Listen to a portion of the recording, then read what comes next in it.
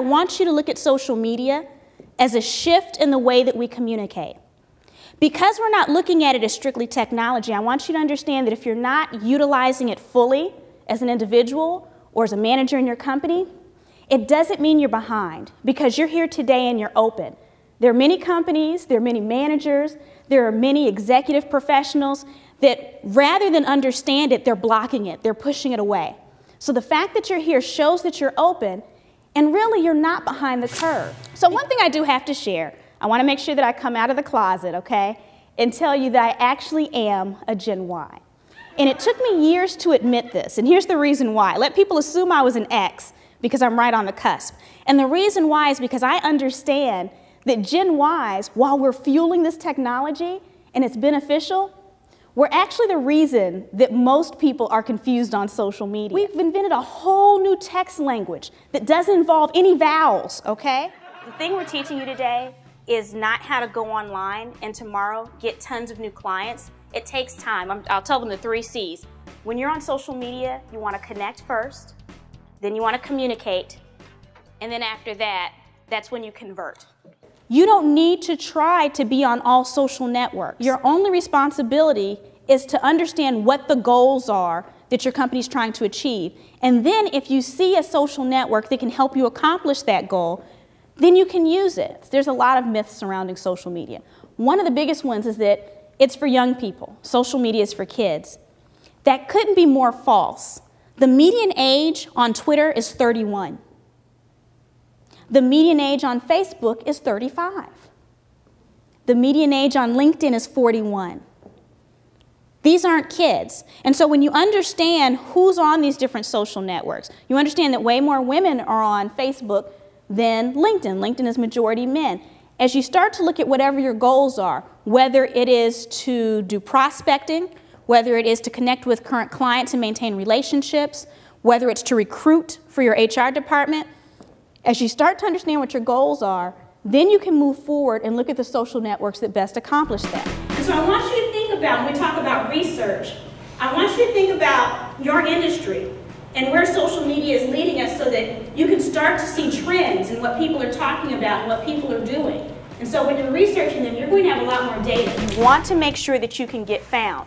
Because when people find you, it's almost like, think about when someone's purchasing something from you. When they call you up already knowing that they need you, it's much easier to sell them on your products, service, or yourself than when you're hunting for them. Is that correct? You cannot go on Facebook and Twitter and make it the me show. You see what I'm saying? It's much more social, and it's just like in real life. You don't want to hang out with that person who all day long it's me, me, me, me, me. But LinkedIn is professional. This is where you put all those great things you do, whether it's for your business, whether it's for nonprofits that you volunteer with. So this is where you can brag and it's acceptable. And so when it comes time for that potential client to look at you and your competitor, or that future boss to look at you and a competitor, your profile being filled out and having really good content can make the difference. How many people have ever heard of viral marketing? Like that's one of the overused terms, viral. Yeah. Viral just means that you tell one or a couple people your message and they keep spreading it and it gets much larger. That's what social media allows you to do.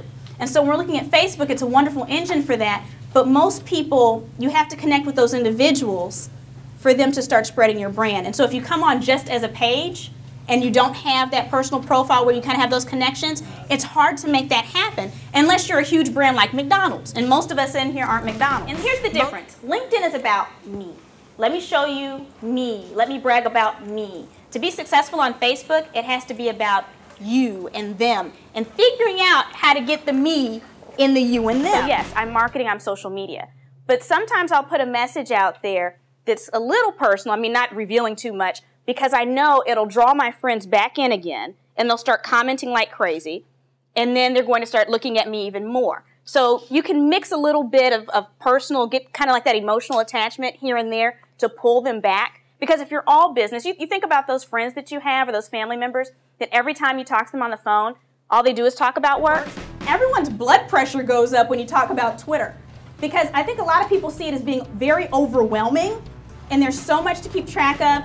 And then what happens is most of us, when we first got on Twitter, it was because people kept telling you, oh, you should get on Twitter. It's the best thing since sliced bread. Now, Twitter is like you being on the radio.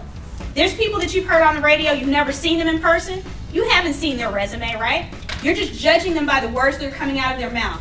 That's how Twitter works. So if you want to attract your customers, you need to be talking about the things that they're interested in so that they'll find you. If you want to attract people that are at your university or these admissions people, you need to be talking about things that they'll find interesting.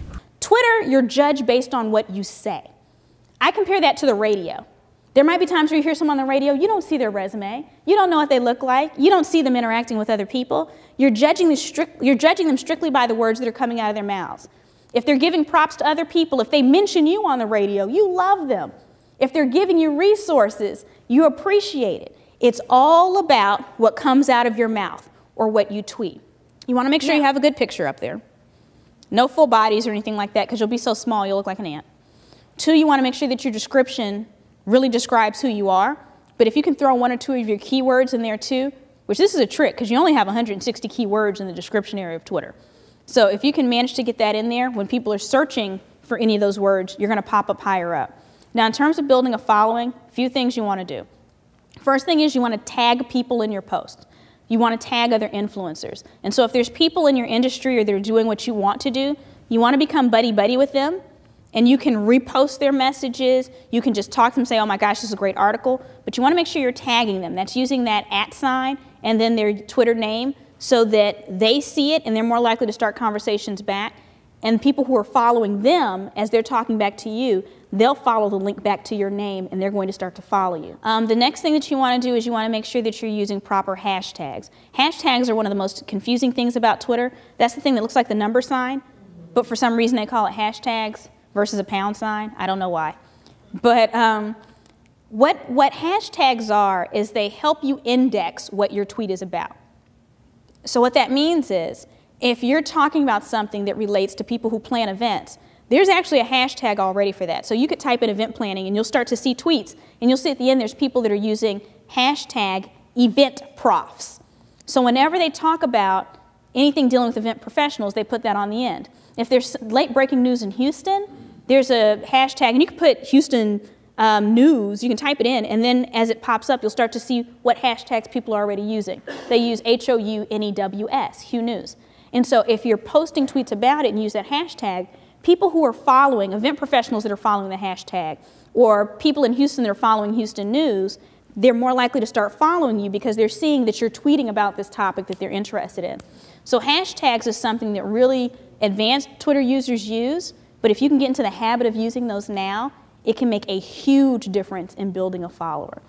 And the last thing you want to do is you want to make sure that you're giving props to other people, that you're saying, you know, this is a great person to follow on this type of information. You don't want to just do follow this person. You want to say follow this person for information on.